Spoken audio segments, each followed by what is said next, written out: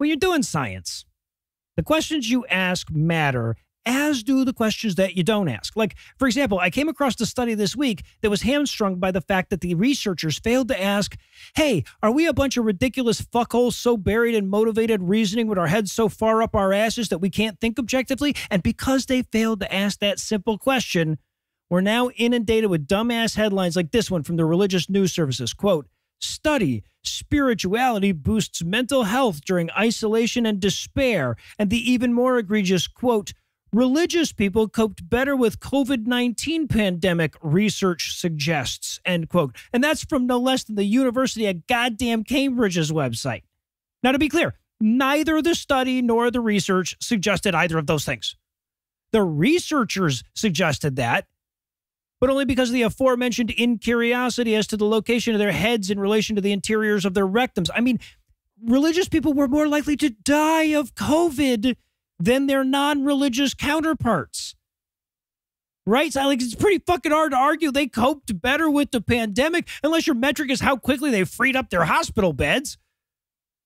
Religiosity made people less likely to get vaccinated, less likely to respect lockdown orders, less likely to trust public health experts. In no possible way did they cope better with the pandemic. But only 4.3% of religious people told a rando on the phone that they felt miserable during the pandemic, compared to 6.1% of non-religious people.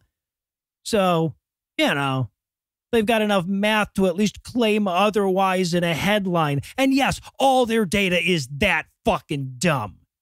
There are actually 3 different studies that are being talked about in these 2 stories that I referenced, and they're all the same motivated reasoning bullshit that fails to account for really basic confounding variables. One comes to us from a group called the Fetzer Institute. This is a group whose president and CEO describes their whole reason for being as, quote, belief that faith and spirituality are essential to human flourishing, end quote. Despite that claim being demonstrably false. Hell, not only is it false, but all the evidence points in the exact opposite direction. The more religious a group or a country or a city or whatever is, the less human flourishing they tend to do. But yeah, these guys surveyed 3,000 Americans and they asked them, about religion and how they cope with COVID. And what do you know? The people who belong to the group that tells them that mental illness is a personal shortcoming and actively discourages its members from seeking psychiatric help reported less mental illness. It's so weird. Of course, the survey didn't account for the single obvious variable that always dooms these studies. That is membership. Right? See, these studies, they always show religious people live longer or they suffer less or they're happier, whatever. But when you separate out churchgoers from religious non-churchgoers, you're going to find that those advantages only accrue to the churchgoers. And then when you compare those churchgoers to secular people who belong to literally any group that meets at least once a month, why suddenly you see the advantages across the board. I mean, yeah, people who were part of religious organizations that met regularly probably did cope with the isolation of COVID better. But it's not because they were religious, it's because they were less isolated. There's literally no need for further explanation. They had a larger community to draw from. But not only did these bullshit surveys fail to acknowledge that answer, they didn't even account for it. It's relatively easy to isolate this variable after all. It takes like 2 or 3 additional questions. How often do you attend church? And do you belong to any non-religious group that meets up regularly? That's it.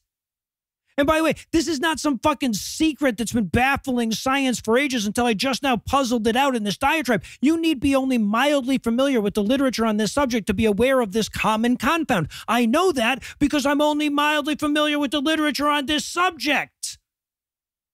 If any of the people involved in any of these surveys had any real interest in answering the fundamental question of how religion and spirituality affected people during the lockdown, they would have accounted for this shit. And they'd have at least acknowledged somewhere in their press releases that religion was heavily correlated with vaccine hesitancy, conspiracy thinking, embrace of alternative therapies, etc. But that's not the fucking point. The point is to gather up a bunch of numbers that look like data if you promise not to put your glasses on and use it to pretend that religion serves a function. Hell, in the Fetzer study, they say the data, quote, shows that spirituality is like a vaccine, inoculating people against isolation and despair, quote.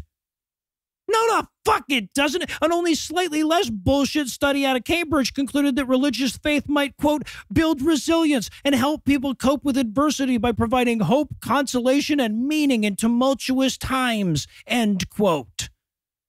Bullshit. Give me a fucking break. And look, I get that neither of those are much of an endorsement, even if they were true. The ability to pretend you're a fuzzy pony living in the land of Hugville would probably do the same shit, and I don't think many people would recommend it regardless. Even fewer would pretend that that made it true.